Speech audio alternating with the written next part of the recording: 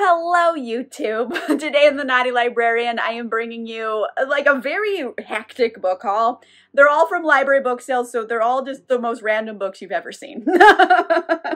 So basically, I've been going to like a lot of library book sales lately because I'm trying to track down all of the out of print James Bond books, because technically almost all of them are out of print, even the Ian Fleming ones. But like there was all these other ones written by like James Gardner and Raymond Benson in like the 80s and 90s and early 2000s that are just out of print. You can't get them anywhere.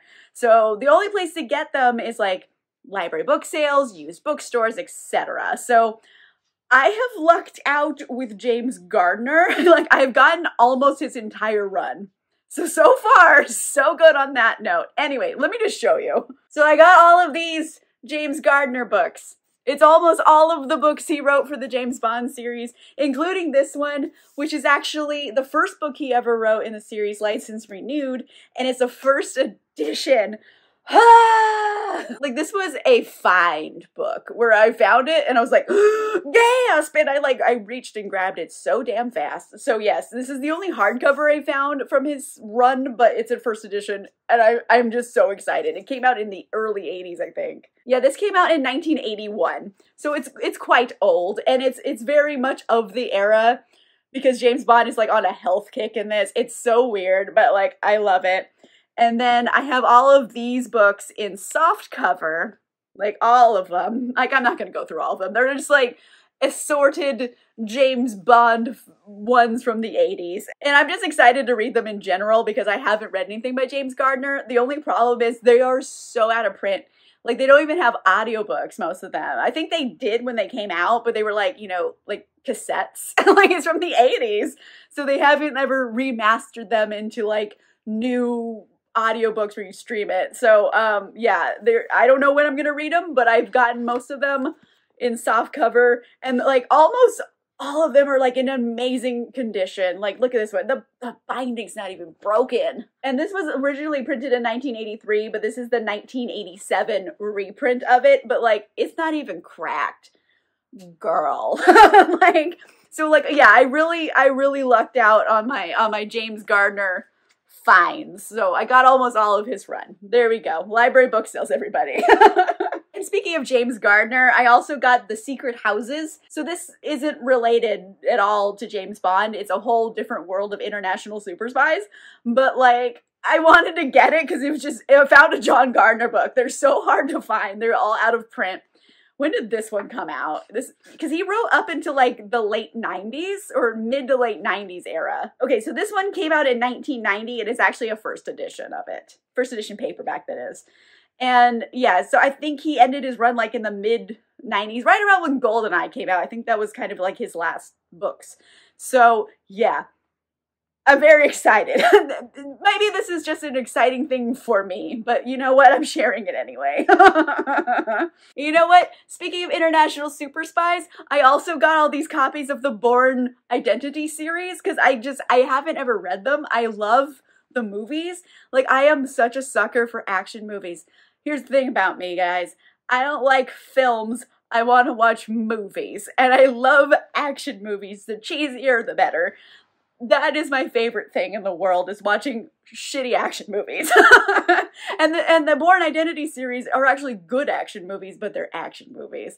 So yeah, I had never read them, and I found copies of them, and they're actually like really cool old edition copies. So I have like, look at this, like look at it, it's so pretty. Okay, so this originally came out like much earlier than I thought it did. It came out originally in 1980, so like it's very old. This was a reprint from 1988, and I really love the cover. It's in really super good condition considering it's from 1988. It's super old, and love. And I also got the Bourne Ultimatum, kind of the same cover like vibe. And I don't really care about covers in general or like book sizes because I am a chaos human, but like I got really excited that the first and the third book were like the same pattern. However, like it's kind of nails on a chalkboard, but I'm trying to pretend it's not.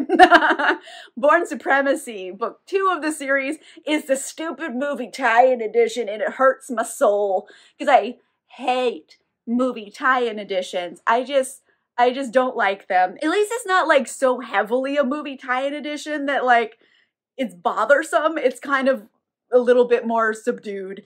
But yeah, so I got the whole series, the whole trilogy. There might be more books in it, I don't know, but I got the whole original trilogy. So I mean, I'm kind of excited to read these. Maybe I'll do like a Bourne series read through. I don't know. Let me know if you guys are into that, because I'm kind of vibing with it right now. I think it'd be fun to do. This whole book haul is just chaos. Like, I feel so bizarre. Like I had too much sugar and coffee today. Like I feel like I'm just so frantic. Anyway, let's keep going. So again, library book sales. I got all these classics and some of them were finds. So first things first, I got this copy of And Then There Were None by Agatha Christie. I am excited to read more Agatha Christie because I've read a couple and have enjoyed them. And also they're fairly short, which is nice. And I've just looked at this for the first time and the words on each page are like enormous. They're like big enough to be like children's chapter book size. Oh my gosh, I've got these, they're just enormous size words. Sorry, I am so ADHD today, but anyway. And Then There Were None by Agatha Christie. I am excited to read this. I've read a couple by her and enjoyed them. Like, are they problematic? Yeah, there's a big yikes factor in her books, but they're still good mysteries. So maybe I'll do this for Drunk Classics when it comes back. Pretty excited about that one. And look at this other cool like classic I picked up. This is Tess of the D'Urbervilles by Thomas Hardy.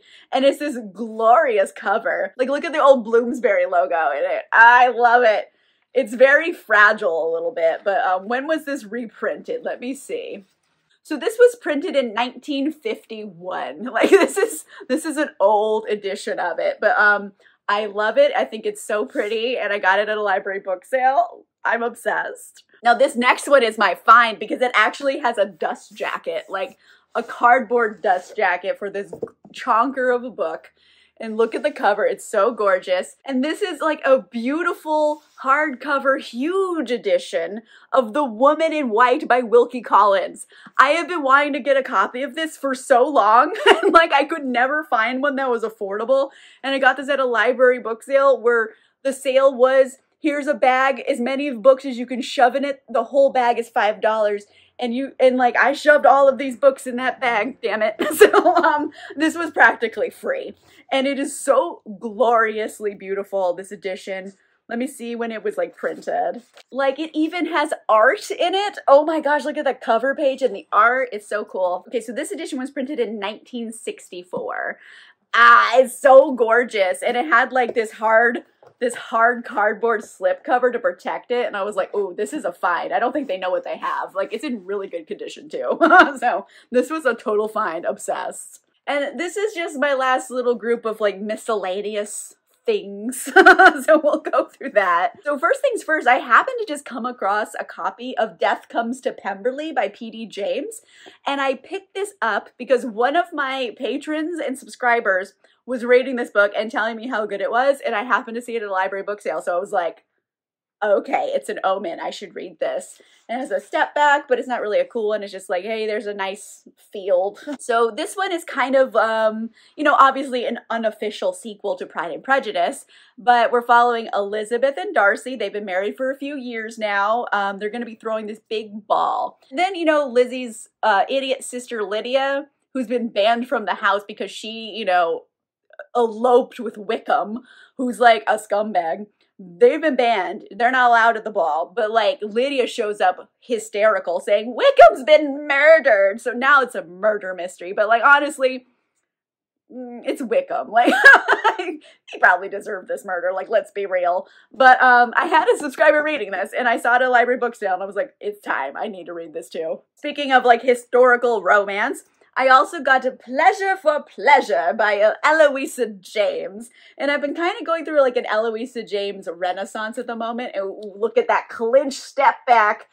Oh, it's smutty tab. I love it. I love a good clinchy one. Like she doesn't even have a top on. Her dress is as around her waist. So we're basically following this girl's Josephine, and she is very rebellious, and she has, you know, kind of always been like this outcast in like Baton.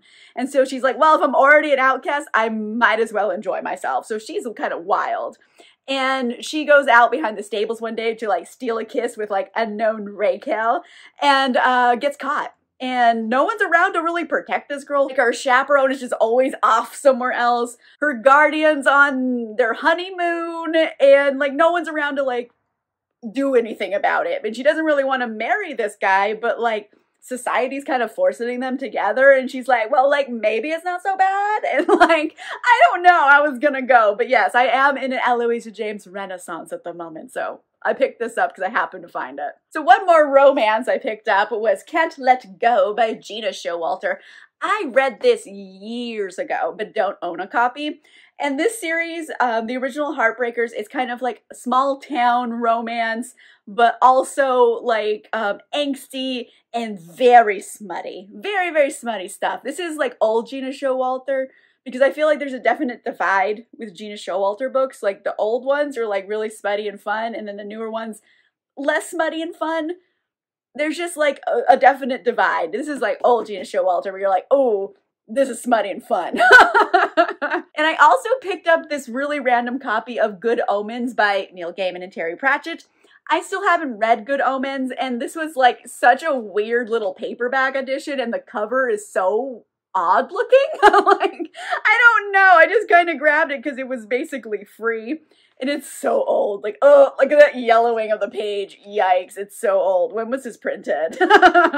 Okay, so this was printed in 1996. Like, it's not when it was released originally, but 1996 printing. I've gotten books from the 80s in better condition. Whatever, it was free. And I haven't read it yet. And, you know, there's a TV show about this. An angel and a demon need to team up to stop the Antichrist from destroying the world. That's basically the plot. And funny things happen. That's all I really know, and I didn't already own a copy, so now I have one, even though it is like really beat up, but like whatever, I enjoy it. It's not that beat up, it's just kind of old, but like it has, the binding's not even broken, so like I think it's a find. And last up, I got this book just because I thought it was funny. So this is The Werewolf Chronicles by Tracy Breary. And just the first line in it is so funny. It says, I werewolf. So here's the blurb. They say Los Angeles is the city of angels. It's also the city of werewolves. I should know. I'm one of them. My name is Phyllis. Until recently, I was a dancer waiting for my big break. Then I took a trip to Wisconsin for some sorely needed R&R and was attacked in the middle of the night by a vicious creature! Exclamation point. It seems that no place is safe nowadays. Becoming a werewolf was the last thing I needed. I've tried controlling the savage beast in me, but it isn't easy, especially when the moon is full.